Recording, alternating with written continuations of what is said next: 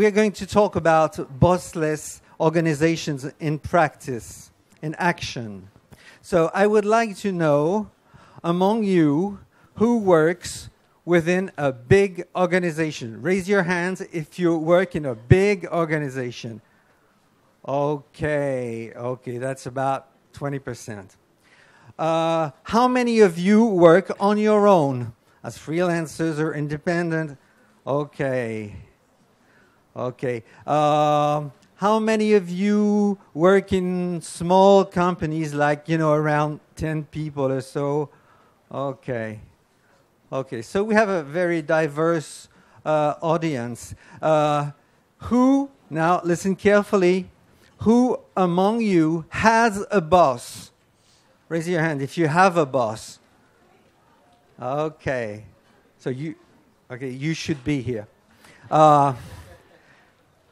How many of you are the boss? If you are the boss, raise your hand.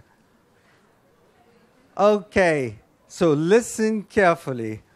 We're not going to chop your heads off, promised. Let me introduce to you Camille Panassié. She works in a biscuit factory. She works at Groupe POULT as an innovation manager, and she's a catalyst to create conditions for employees to engage in the innovation process. Camille Panassié, please sit down. Nicolas is the co-founder of a marketplace for handmade goods. It's called Alittlemarket. 50 employees, serving more than 100,000 sellers on the platform. Nicolas Dodifray. It's a huge panel. It's the biggest panel ever. We have 4 people.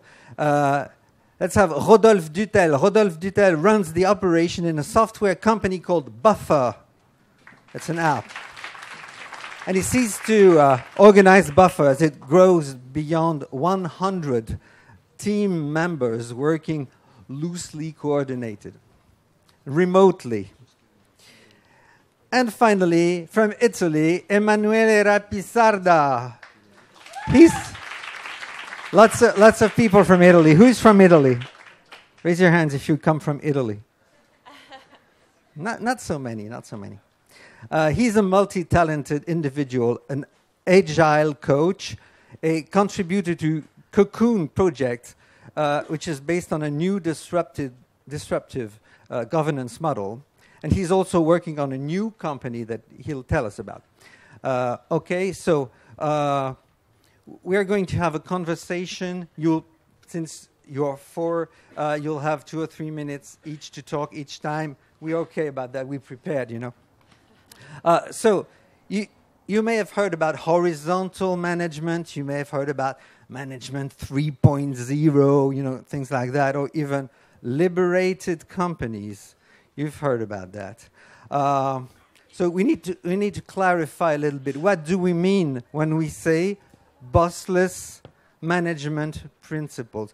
The word bossless, it has a fine revolutionary perfume about it. Do we have to get rid of bosses?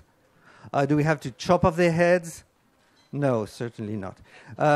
Do we mean that the founders, the inspirators, or the people who are legally in charge of organizations should act as if they were not concerned? That's another question. Do we mean that roles should shift or turn around every now and then, and we roll the dice to see who's going to be the boss today? That's another question. Or do we simply create conditions for every employee or every people in the team to act as if he or she was the boss of the company? So let's have a look at what these people have tried that worked. And then we'll have a look at what they have tried that did not work. And we'll try to learn from there. And we will probably not draw many conclusions, but you will. Okay? So we'll start with Camille. Please tell us what you did that worked and how you did it. You got 3 minutes. Okay, thank you. If you want to stand up, you can stand up. If you feel, do you see her? Yeah. Yeah. Okay. Hi. If you want her to stand up, you say you know have a go at it. Okay, I think I'll just stay seated. So yeah, I work for POULT Group. We are a biscuit manufacturer for private label, and we are 130 years old. And 10 years ago, we decided to change our organization because of some performance issues.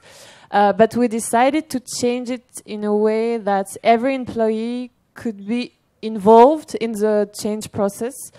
And one of the principles we decided was shared governance.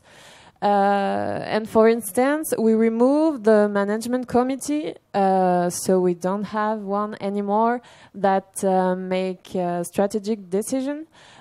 Today, we have collaborative teams that, for instance, decide for investment, for pay increase, and for recruitment. So I will tell you about the investment collective. It's about 15 persons.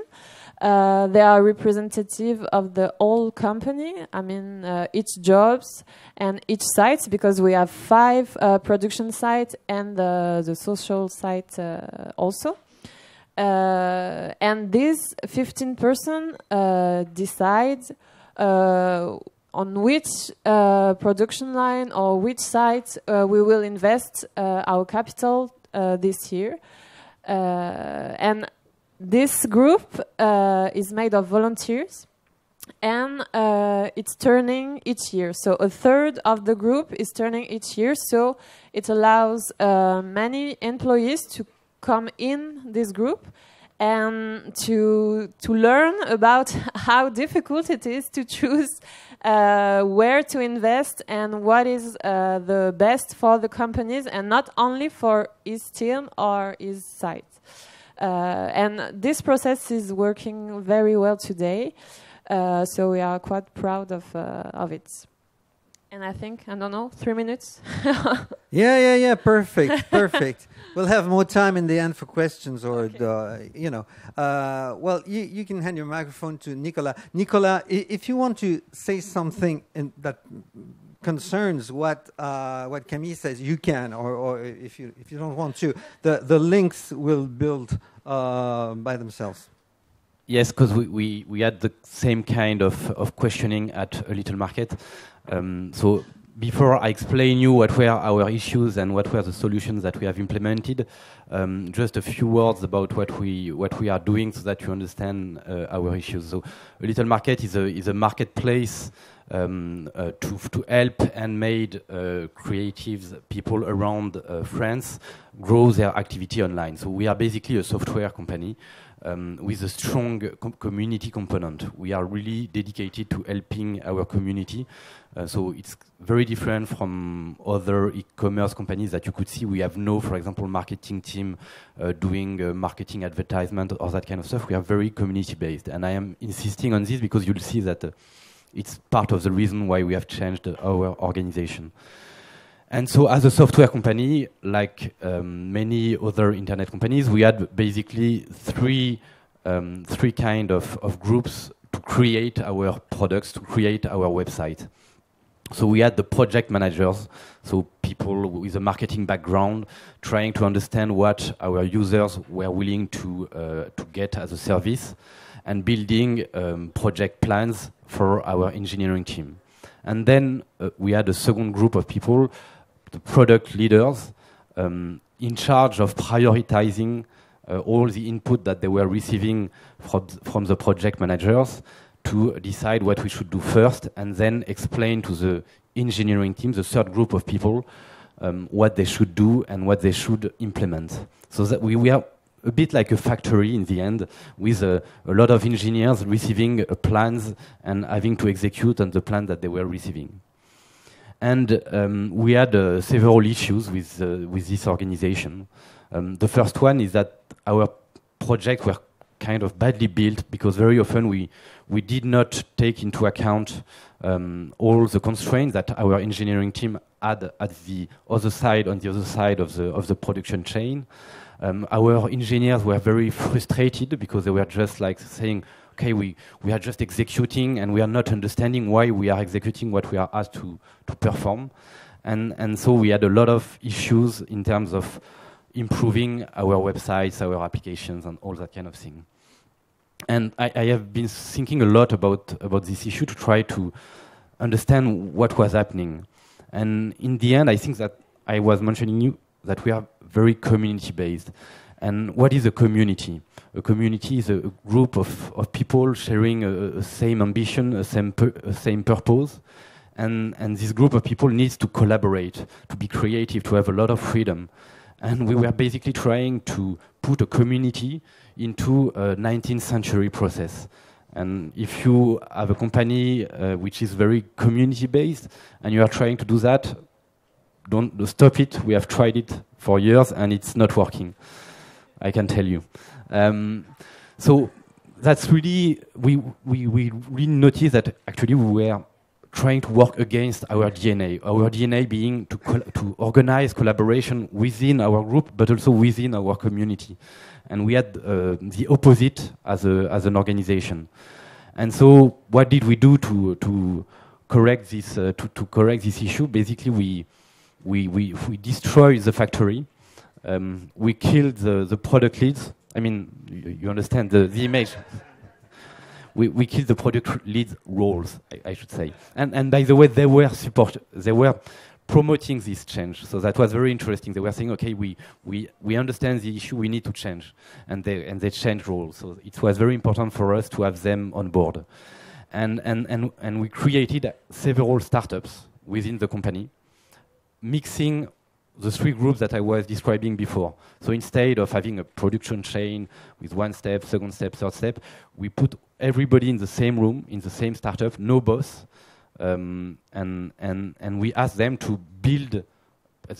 Each startup had a mission. So your mission is to really focus on helping our buyers find our products more easily. Your mission is to help our sellers be more successful. And they were building their roadmap, their plans together, deciding what should be their priorities together. And this organization has really helped a lot, driving a lot more motivation from within the team and also implementing much better our product improvement. So that's it for what we have done. Perfect. You can give your mic to Rodolphe. Hi everyone, my name is Rodolphe. I work at a startup named buffer.com. We are an American startup. We have 100 people today, 50 people in the US, 50 people outside of the US internationally, like myself. And we've always been trying to do things differently. So Buffer started 5 years ago, and we've always been trying to do things a little bit differently. So a couple of things we've done, tying back to the last panel about flat organization and getting organized differently, is to be very, very transparent. So before we experimented with Bossless organization, we started by sharing our salaries, for instance. So every employee's salary is available internally through a spreadsheet and externally as well. So that people that want to apply to the company, for instance, can see how much they would make at Buffer. Then we started to share our metrics, which is how much we make per day, per week, per year. And we also shared our term sheet. When you're a startup and you go fundraising, there's this very secretive document that is a spreadsheet, that is a term sheet that you sign with people that give you money. That also we decided to share. So in our culture, we really want to be transparent and we really want to empower people to do things. As a consequence, we started to read about other ways to organize ourselves. We are entirely remote, meaning we have no offices. Everyone's going to work from the place that makes them the happiest, which is at home, from a co-working space, on the road, wherever you like. So building on that thought, we discovered the work of Frédéric Laloux, who wrote Reinventing Organization, a great book about Bossless organization, and The Decision Maker by Dennis Bake, two great books on the topic. And it started this very interesting spiral of what if we keep doing things differently, and we are parting ways with hierarchy altogether. So I want to tell you 2 short stories. The first one is in the first question, and the second part is later on. We experimented with Bossless organization for 9 months, and then we stopped. So I'm going to tell you about what went well right now, and then later I'll tell you about what it is that we stopped. So we really felt compelled of empowering people, especially in startups, small teams. You want people to be able to make a difference and to change very fast. So back to what we just said, it was great to see small product team getting to work together. Instead of having a boss, a sub-boss, and an engineer, it was great to see connection being created within the company. A quick example is, if something is broken on your software, your user is going to email your customer support department. How great is it that the customer support person can go and see an engineer, and if they see together that something is broken, they can start a task force. This is how we call those little cells to fix organization. A task force together, which is by definition temporary. So they're not going to work on this forever. They're going to work on this for a week, for a month, for 2 months. And they're going to be fixing it. So the mentality is the person that is closest to the problem or the opportunity get to work on it. And that parts way with management altogether. The second consequence is central functions, as you call it in a company, which is HR or accounting, can essentially go away in that setup. Because if the team are owning their profit and losses, and the teams are doing their own recruiting, as we said in the first part, well, then you don't quite need an HR department aside from keeping things together. Nothing against HR. It's just a different way to do things where employees have more ownership. It's not only what it is you have on your job description, it's also what drives you as a person and when you want to go above and beyond deliver on it. So that has been an amazing experience, and it's great to see people interact in ways that weren't mapped before, but how they do want to interact. Okay, thank you, Rodolphe. Great. Emanuele, you're going to tell us about 2 different things. Now, what went okay, and then I propose we go reverse. Emanuele, you will tell us what went right, and then directly you will tell us about what went wrong, and then we'll go back. Rodolphe, Nicolas, and finally Camille. Is that okay for you? Okay, and we'll try to keep 5 to 10 minutes for the Q&A. Okay, let's go. Okay, so start with what went good.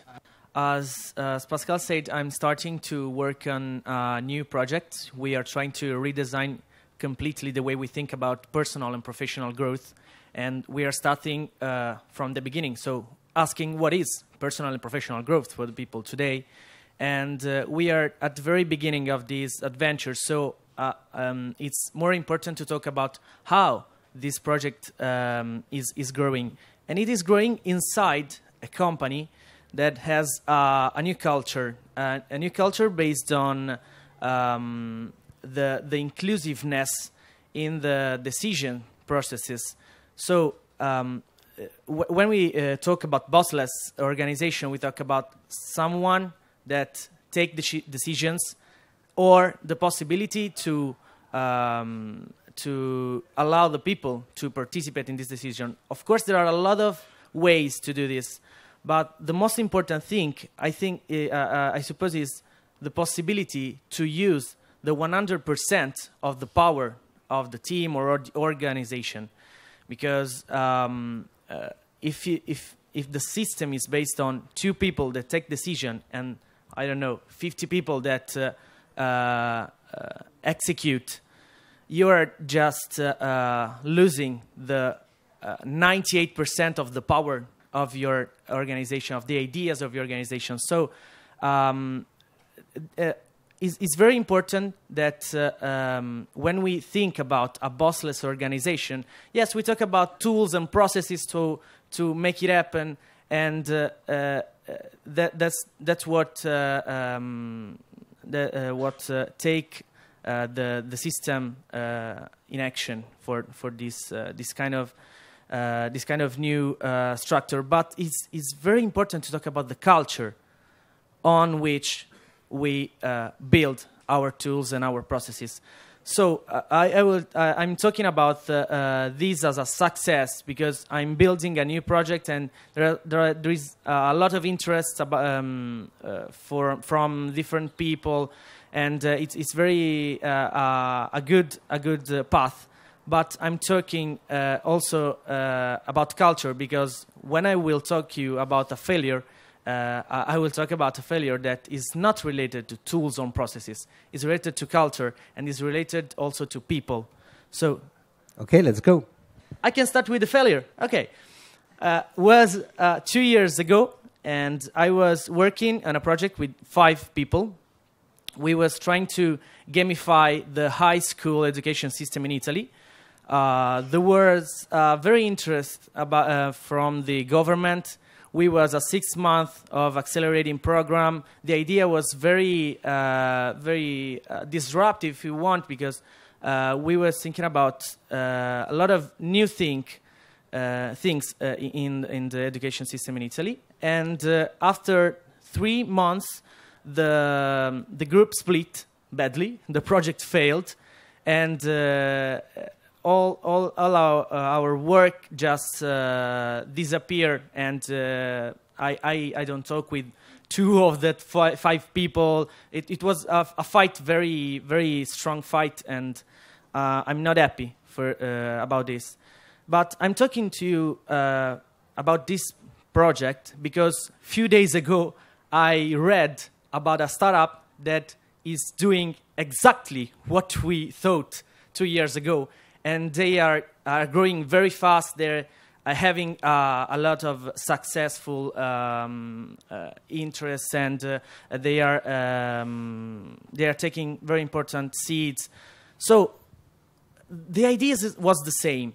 We had all the possibility to make the differences, but we failed. And we was a self-organized team, a bossless team, but that was not enough, because we have to build our self-organized team, our bossless organization on people. And this means 2 things. To be sure that people want to stay in a self-organized organization, in a bossless organization, is not obvious. Okay? And the second thing is to be sure that we are taking care of them, that we are allowing them to grow and to be aligned every day with what the organization is doing. So don't lose your attention on people before to tools and processes. Thank you, thank you. So Rodolphe, Emanuele has just given you the pace, the right pace for the return ticket. Thanks for that. I think your point about people is absolutely great. We did do bossless organization for 9 months, and the reason we stopped, the reason we failed, is that bossless doesn't mean chaos, but quite the opposite. It calls for a lot of things. It calls for enablement through culture. What is it that I can do and cannot do? Assisting people think through that. And also, it's not because you don't have bosses that you don't have mastermind, you don't have leadership. Think about it. Leadership is situational. So you might not have a boss, but in certain contexts, leaders will emerge to take care of things, and it's great to embrace it. So if you part ways with the traditional structure, it's great to start and think as a company, how are you going to be replacing this? And oftentimes, enabling through culture is a great one. And having no boss may call for even more structure or thoughts than having a boss in the first place. So for us, the experiment was, we have no offices. We are spread out in like 15 countries. We are a fast-growing startup, and we felt like making decision took too long for us. And last but not least, a startup is, by definition, a risky business model being redefined at all times.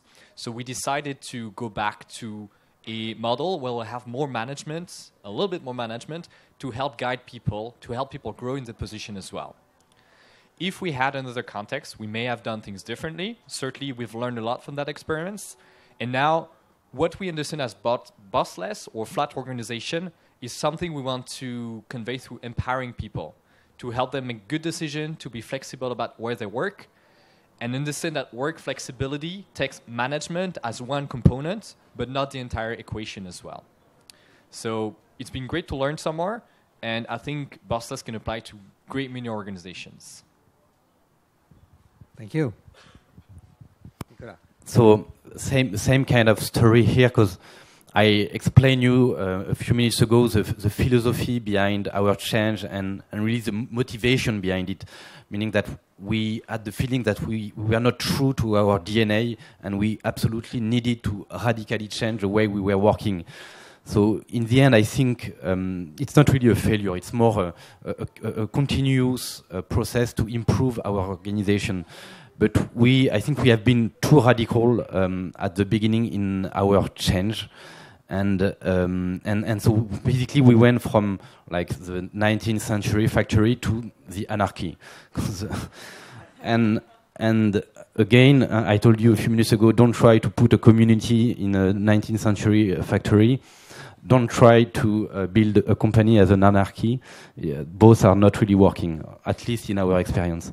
So we've been trying to go kind of in the middle.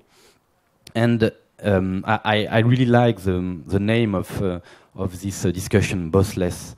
But there is one issue with this, is that we should not forget what is the objective behind it. And Rodolphe was talking a lot about empowerment, and this is exactly the objective that we were looking for. It's not really I know that in France we like to kill the boss and all that kind of stuff, but the objective is not to kill the boss for the sake of killing the boss, is to really empower the people and make sure that they can reach their full potential. And same for our community, how do we help reach their full potential? And so what we thought is that anarchy is not, what we discovered is that anarchy is not working really well as a way of organizing a company. And so we decided to implement an infrastructure to help our we kept this small startup spirit with engineers working with marketing and no boss or I will explain you how we have evolved on this question of no boss. But so we kept this philosophy, but we say, okay, we need to help this startup be successful. We don't need to put a boss to tell them what they have to do, but we need to give them the infrastructure to be more efficient. So what I mean by infrastructure is tools. They were free before to choose their tools. Now we are helping them building the right tools and trying to be harmonized across the startups, because we are all building the same product in the end. We help them decide what should be their KPIs, on what they should focus on. So really our job has been to empower them. And in terms of our thinking around boss, so we have not resurrected the boss at Alittlemarket, but we have created something a bit different. So we are organized in a session of 2 weeks to improve our product, and every 2 weeks we are changing the boss of the teams, and it can be an engineer, it can be a marketing person, and this is actually a great way to organize the teams and to empower all the people in the team. So that's, I think, a good solution that we have found. Maybe in other companies, other solutions have to be found. But so, as you understand, we are not really any longer a bossless organization, but we are a moving boss organization, which is, I think, a great way to empower the people. Great. Thank you. So next year, the session will be moving boss organization. Yeah. Camille. Yeah, I think the experience of POULT is quite about the same subject as my co-workers here. It's about people and culture and change management. 10 years ago, when we decided to change our organization, we thought that it was enough to involve people, and so they decided how they wanted to be organized. So, for instance, they decided that they want to remove 2 levels of hierarchy to make the decisions making shorter, and to give autonomy, responsibility to each team. So each team is now able to make its own strategy and to implement it. But we underestimate the change management, because we are a 130 years old company. We are a factory. in the biscuit market. So as you just said before, our management principles were inherited from the 19th or the 20th century, and it's hard to conceive work and management differently. So I think we overlooked change management because we thought, as the employee decided they want to be organized this way and they want to be autonomous and responsible, we said, okay, just be. But it's not easy to change from one day to another. And we changed our organization it was very radical. I mean, one day we had a hierarchy system, and the next day it was gone. So there were many people that whose job wasn't existing anymore from one day to another, and they had to find a new job. They had to change their ways of thinking about work, about management. They had to change their vision, so they won't be just controlling teams, but they will transition to support. And it's not easy to do it by yourself. It's like you throw someone in the pool without teaching him how to swim.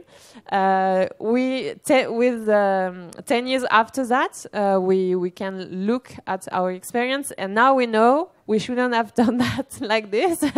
But okay, we did it, and probably we changed, and we made the culture evolved. But it was quite hard for some employees, and the company is responsible for its employees, and it has to help them to let their potential appear, to train them, so to be responsible, autonomous. And so now we implement trainings that allows people and teams that help them to, as you said, to choose their tools, to choose their organization, and to define how they want to function. But we have to train them because you can't say to someone, now be autonomous and responsible. If it hasn't done it before, it's not like this. Well, thank you very much to the four of you. As I heard them speak, a lot of connections, a lot of links and ideas came up into my mind, but I'm not going to tell you because we want to keep some time for your questions. So I hypothesized that the same happened in your heads. So now let's have it. Who has a question, a remark, or anything? I have one here. I'll lend you my microphone. Thank you. Hi, my name is Gina. I'm part of the Inspiral Network and also lead Lifehack, a project that is part of the Inspiral Network, and the whole Bossless practice really resonates as something that we're finding our own way into within Lifehack in particular. And I've got two questions because I think it's easier in concept than it is in practice to talk about it. So my two questions are, what is the single most useful recruitment question that you found to help assess whether or not people are ready to work in a bossless or self-managing way? And the second part to it is, if it emerges that people aren't good at working in that way, what's the process internally that you have to either help them get there or help them transition out? Because it isn't for everyone, I think. Some people really thrive in a hierarchy and really need that. So what have you learnt in terms of really, really practical things to help with both of those questions? Thank you. Okay, so one about recruitment, one about getting people through the change. Camille? Yeah, recruitment is essential because, as you said, not everyone is made for a bossless organization or flat organization. So at POULT, this is a criteria that is very important, even more important than technical skills. So we make sure that people understand how their job will be in our organization, and we make sure that they will like it. But it's not easy during an interview, like 1 hour, to be sure of that. So in our process, the person will meet like 10% from our organization. So he or she will see a different point of view and different jobs, and he or she can exchange with those person, and so make a global image of our organization, and then choose or not to join us.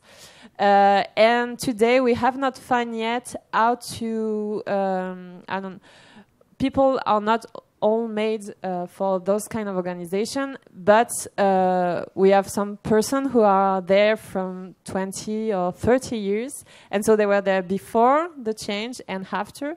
So we have to help them change. And if they don't want to change, that's still a question, because you can't fire someone if he or she is very good at his job, but he doesn't want to be collaborative. So it's very delicate question, and we don't have an answer yet. And we do case by case, and we still learn every day. But I think it's also an opportunity to improve your organization. If these person are not involved, or they have critics about your organization, you should also listen to them and improve your organization like that. One of you guys, about recruitment or about change? Yes, so that's a very good question. About recruitment, I think what we are doing is we are very transparent on how we are working. That's the first thing. We really spend a lot of time explaining how the company works. And then basically either the candidate is leaving saying, who are these crazy people, or staying. And that's the first selection process. And the second thing is, more than testing for the qualities or competencies of the person and does it match with our kind of organization, we test on, we try to make sure that we share the same values. We have the same ambition, we feel like we need to achieve the same things. And I think if we believe we are sharing the same values with the candidates, it's working, because the candidate will adhere to our culture and it will work. And the third point I will make on recruiting is that to us it has been more often, we have attracted a lot of people. Most of the time people are extremely enthusiastic about our way of working, and very often they want to leave a company which is working as we were working before. So it has been positive for us to help us hire new people. We had one example of one person not adhering and not understanding our company and the way we were working, and all the other people, they joined us not only because of that, but partly because of that. And on helping people to transition out if they are not feeling happy, I would say there are two things to us. First, we are not looking for people who are thinking it's amazing and we should not change anything. We like people who tell us, I am coming from another organization. This is not really what I'm really surprised by this. We like to be challenged. So I would say we are looking to get people who are not finding that our organization is the best in the world. So we embrace that kind of challenge rather than try to put these people out. So I think that's the main point. And the second point is, as I said and as I explained, when we build when we build the organization, we build it with the team, and it was also coming from the team. The product leads whose role have been disappearing were really supporting this change. So this has helped us doing it in a smooth way. If I may allow myself a small comment, you see here a tension between culture. They said culture was very important, but culture is conservative. Culture is something that builds on the long run. It's not a machine that you design. It's a garden that you grow on the long run. And here we have change.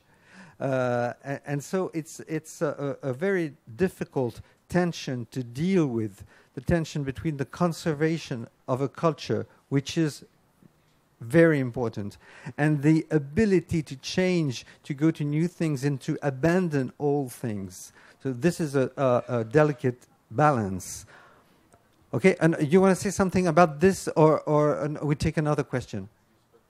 Okay.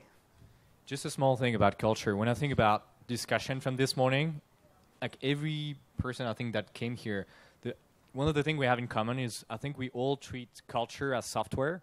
You know, software, you have version 0.1, 0.2, 0.3, and so on and so forth. So essentially, I think most of people have spoken in panels this morning tend to over-invest on culture with culture trumping skills, securing the knowledge that if you really feel like adapting as a candidate or as an employee, you will tag along with all the changes. It feels like we've all have different chapters where someone started working in the organization and then we made it different again, and I don't think any of us know what it's going to be like in 2 years' time. So we really look for people that are mentally flexible and able to embrace that culture differences. So oftentimes we can help people get the skills they need for the particular job if they have a good basis, but culture is a very hard one to bridge.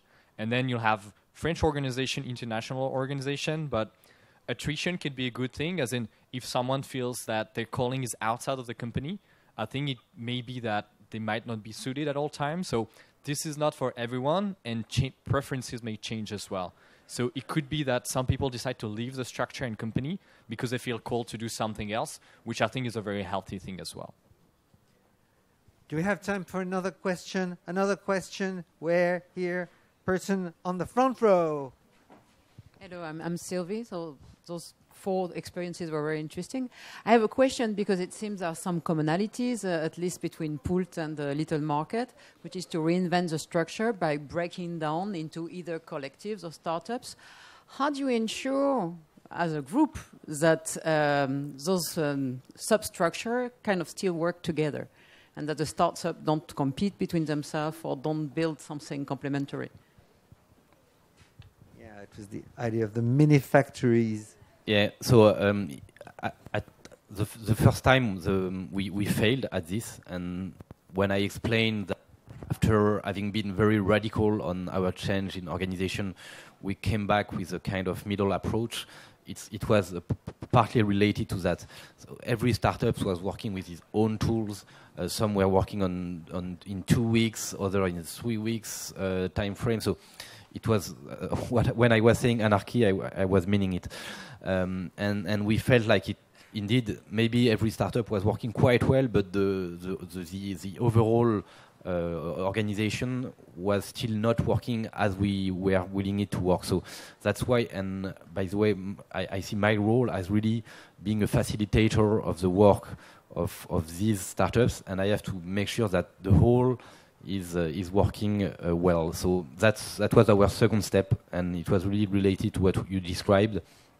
Every startup was doing what they wanted, and in the end, the result of the whole organization was not great. So we had to implement an infrastructure to make sure that we were coordinating well.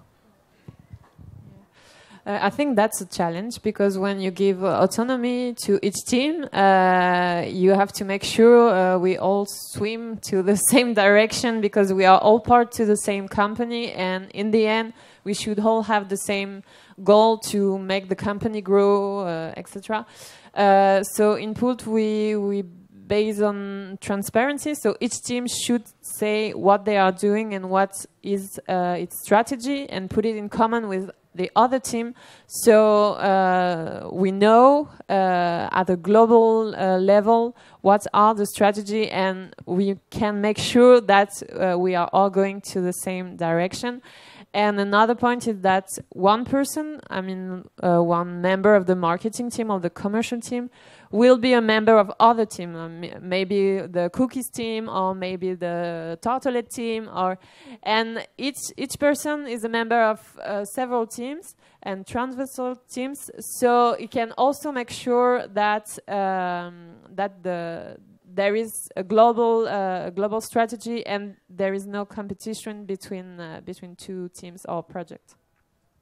Thank you. Emanuele, something burning your lips? No, nothing new. Just I have a word in my mind. There is cross-pollination, and it's very important that, as my co-worker said, everyone can understand what the other inside the organization are doing. And this allow all the organization to be aligned and go in a direction. It's like vectors. You should have very powerful people, but if they go to different directions, you just don't move. But if you allow the organization to be aligned and use the power of all these people through the conversation, co-creation, you know, this kind of processes, of course, the things goes in a very fast and powerful way. Just this. You see, conversation is a very physical thing. We have questions from the front row. They are part of the conversation. This is a question more for Nicolas, but also for the others. I'm CTO in a startup, and I consider myself as a coach more than a boss to my coworkers. I find it very difficult as a manager to do it, especially as my CEO does not have this view at all. So I'm talking to the top like I'm in charge, and talking to the bottom like I'm a coach. I think I'm succeeding, but I'm really curious to know how your organization of changing boss would work. Like if I was switching responsibilities, how would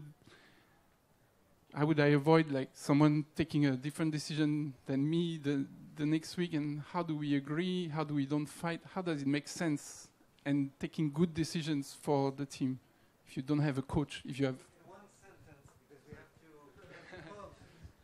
have to... Actually, we do have coach, like what you are doing in your startup, and for example, I see myself as a coach as well, and we have a CTO as well who is a coach, and he's not part of one of the startup, but he's just here to facilitate and to help people think. He's not in charge of making decision himself, but he's in charge of challenging the people in the different startups to make the right decision.